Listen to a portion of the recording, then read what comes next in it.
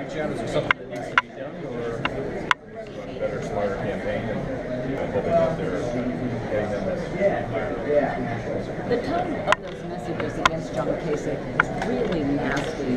He's going to be coming into the state and campaigning. How is that going to impact him in November?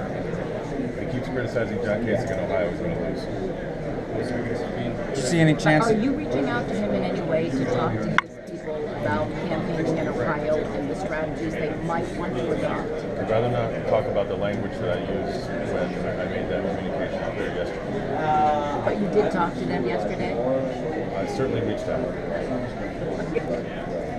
Do you think there will be any kind of a coming together before the end of this convention between Kasich and Trump? We'll see. Are you trying to make that happen?